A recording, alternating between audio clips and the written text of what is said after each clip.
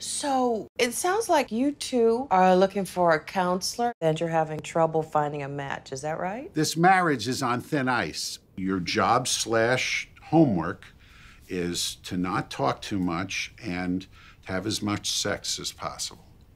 We can leave it there. A toast to Mr. and Mrs. Monroe. May you always be as in love as you are today. You guys have kids? You have children, huh? When's the baby due? We're pushing 40. What if we just got out of the way to see if it was meant to be? I thought we didn't want a baby. Mint? No? Okay. Monroe, right? Yes. That would be funny if you weren't. Like if you came out here to make out a will and I handed you separation papers. Like, whoa, whoa, honey, what the F is going on here? When did you take your ring off? Hey, don't rush it. You'll know.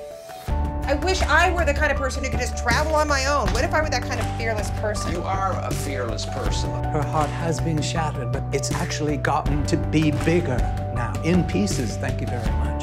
You have this opportunity to be whoever you want to be. Do not contact my husband ever again. You don't want to wait until you meet your dream man to go on your first date. You got to work out the kinks.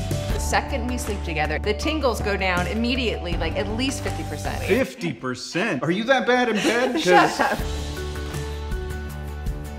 I whipped up a kick-ass divorce mix playlist for you. And I was in charge of the booze. Right.